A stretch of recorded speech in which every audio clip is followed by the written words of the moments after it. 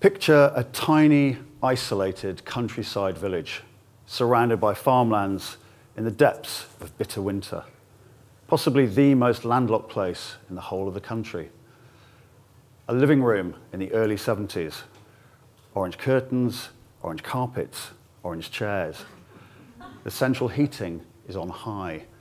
It's like the inner core of the sun, and everyone is wearing thick socks and cozy jumpers.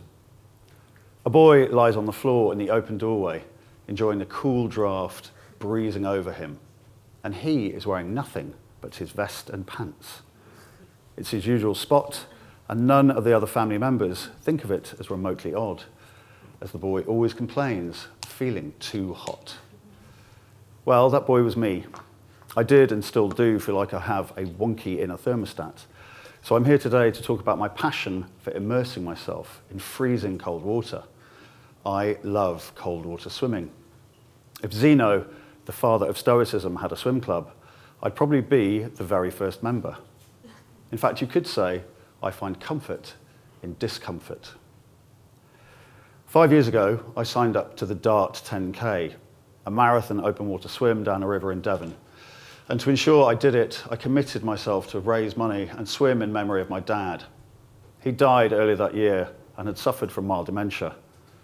Ironically, Dad never learned to swim, and I only found out the reason for his fear of water at his funeral. He'd nearly drowned as a young man, ironically also in a river in Devon, after he'd leapt in to rescue a young lady. In the months leading up to the Dart, I trained 3 times a week or more, in all conditions, to ensure I was both mentally and physically prepared for what was supposed to be a beautiful midsummer sunrise swim. As I entered the water, however, with 500 other swimmers that dawn, there was a howling gale, with broken branches and debris scudding across the face of the river. And not only this, but I also suffered a catastrophic wardrobe malfunction. As I submerged, the left lens of my goggles rapidly filled up with brackish, murky river water.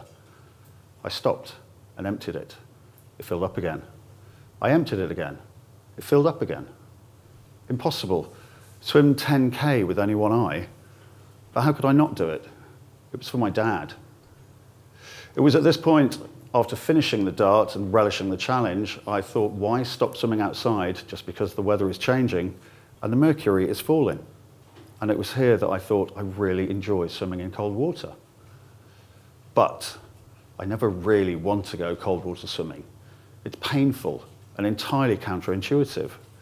Who wants to undress in freezing cold wind and rain when you can stay in bed with a nice cup of tea? You have to force yourself to do it. And it's this forcing yourself to do something unpleasant that is ultimately beneficial that gives you such a tremendous sense of satisfaction and achievement. It's as if I'm swimming with Zeno himself.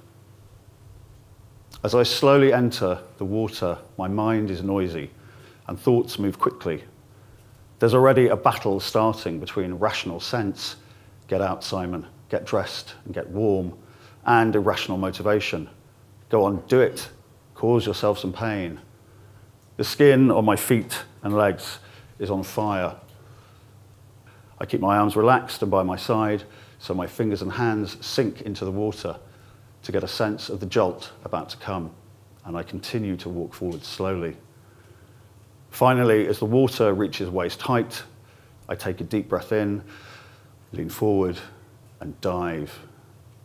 The cold smacks me hard in the face, punches the air out of my lungs, and I exhale slowly underwater through a gritted jaw. As I surface, the involuntary gasp reflex, that which causes panic and inhalation of water in those who drown, kicks in, and I consciously focus on keeping my breath slow and controlled. I'm now in the grip of cold water shock. My heart rate increases. I can hear the blood pumping in my ears as it gets quicker and quicker. As my heart rate goes up, vasoconstriction occurs. My blood vessels narrow, and my blood pressure increases too. All these responses taking seconds to occur. Ironically, swimming in cold water feels like you're burning.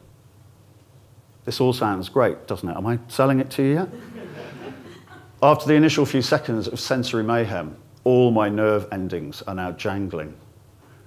Thousands of tiny needles pierce me all over, and I'm glowing. The bones in my toes and fingers are pulsing with pain. The sinus spaces in my cheeks and eyebrows are throbbing. Imagine ice cream brain for your whole face. But then, after a few minutes, something very strange and wonderful happens. My skin is numb, I've controlled my breathing, and my brain is releasing endorphins, the feel-good chemical. My mind has been blasted clear of noisy and unwanted thoughts, and now it's just me moving through the water, focusing on nothing other than sensations in my body, and feeling about as alive as I think is as humanly possible. And this is the joy of cold water swimming. After all the anxiety about doing it and not doing it, the pain and trepidation of getting in, every time you do it really is the most life-affirming sensation. But beware the siren call of cold water. I once stayed in freezing cold water too long and realized I'm becoming hypothermic. I know this because I experienced the attractively entitled claw hand. It's as if your hands have said, right, that's it, we're giving up, we've had enough. And in fact, they are, as the fingers of your hand very slowly start to close. But we are amazing things, humans, built to withstand great extremes. And one way to find out whether you are becoming hypothermic is to see whether you can still touch your thumb and little finger together. With the swim done, it's on to the final challenge, getting dressed and getting warm, and quickly. Even after 20 minutes of exiting the water, my core temperature is still dropping rapidly, and if left unchecked, could lead to a series of nasty reactions collectively known as afterdrop, which can be dangerous. Ice swimmers will often keep an eye on each other for the umbles, telltale signs they've stayed in the water too long and could be in danger. These umbles include the stumbles, loss of coordination, the mumbles, inability to speak coherently, the fumbles, slow responses, and the grumbles, change in mood or behavior. And then come the shivers. Now, I realize what I may have done at this point is simply present a litany of horrors awaiting anybody ever thinking of going cold water swimming. But as the popularity of cold water swimming increases, so does the list of benefits based on medical research. It's been proven to help those suffering from mental health issues, anxiety and depression, but it also boosts your immunity, decreases inflammation, burns loads of calories, gives you a massive endorphin rush, and revs up your libido. So what's not to like about that? But I think the most startling research only came to light last year, and it's amazing. Blood taken from hypothermic swimmers, actually at Parliament Hill Lido, was found to contain a cold shock protein that when used in tests on animals was actually found to repair damaged brain synapses and could help those suffering from dementia. And I can't help think about my dad again at this point.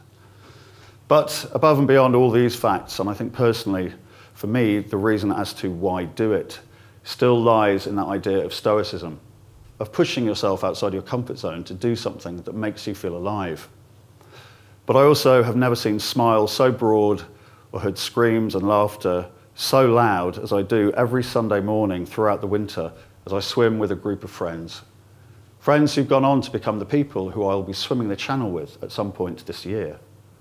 So, as you sit in your comfortably heated homes, staring at screens, imagine what an intense cold shock of clarity could do for you. Give it a go. Zeno would be proud of you. Thank you.